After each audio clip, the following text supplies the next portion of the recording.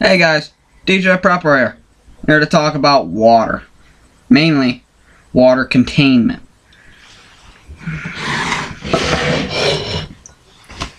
I have 3 items here, all water bottles, but different styles. The standard GI water bottle with the weird indent, which really for comfort. One of these normal lightweight running ones, and then a stainless steel water bottle. Each one is good for different purposes. This one, they're all, I believe, can hold the same amount. They're just, this one is smaller, wider, and got this indentation, so that way it doesn't take up much room on the belt, but it's also not getting in the way of normal tasks.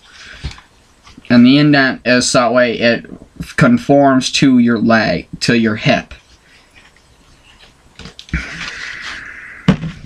This one right here is designed to be lightweight for running or hiking. And due to the fact that it's lightweight, the plastic is thin and flexible. This one, it's a little bit heavier, but it has almost no give to it. And this one has the ability for a straw if you use a gas mask. And lastly, this one, stainless steel. Being it's metal, it's going to have no give to it. It's got the straw, so you don't have to suck on it.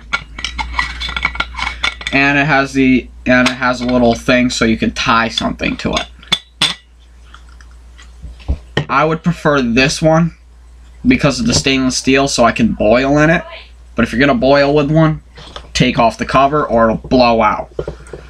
This one, if it's like a long distance bug out, I'd still probably wouldn't take this. This would be like just going for a walk. Because honestly, it's too flimsy for anything good. And if you got in a fight, both of these would stand a better chance if contact was made with an enemy's weapon. Mind you, none of these would survive if they got shot. But this one would probably this one could probably be cut or popped.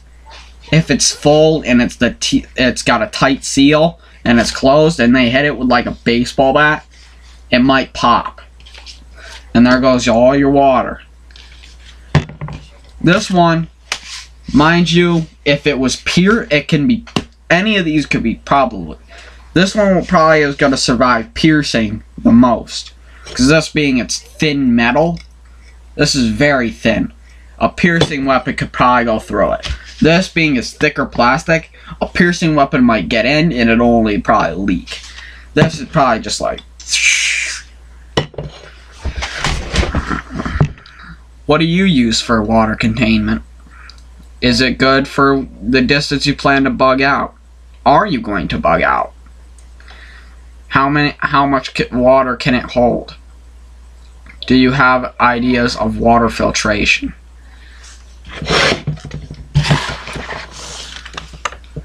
DJ Prepper signing off.